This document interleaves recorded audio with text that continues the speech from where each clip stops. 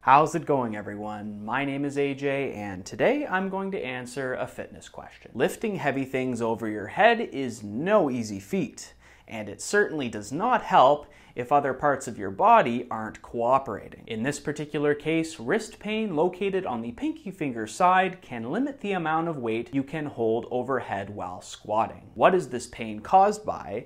And how can you get rid of it for good? I am going to answer this question from a scientific perspective. So without further delay, let's get started.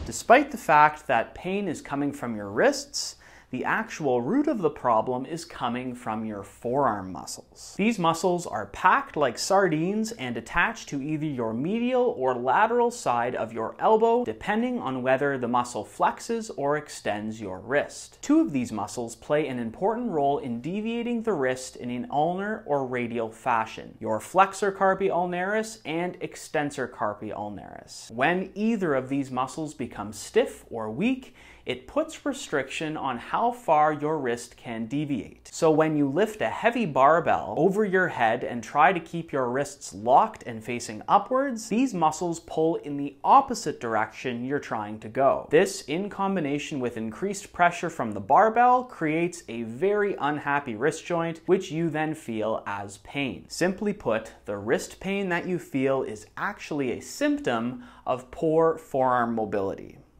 So how do you fix this? Let's take a closer look.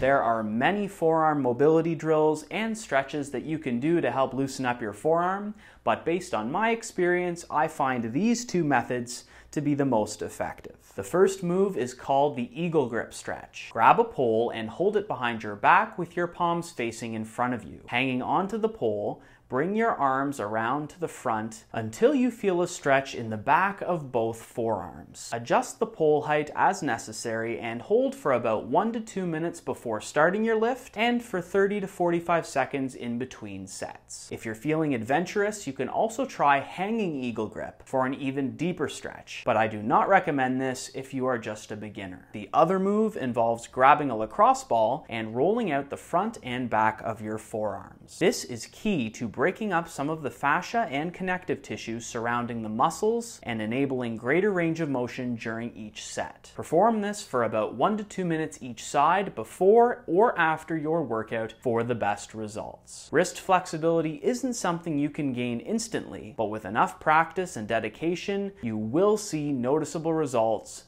very soon. How much can you overhead squat? Feel free to let me know in the comments below or on Facebook or Instagram. And if you enjoyed this video, be sure to like it, share it with your friends, and subscribe. Thank you so much for watching, and stay strong.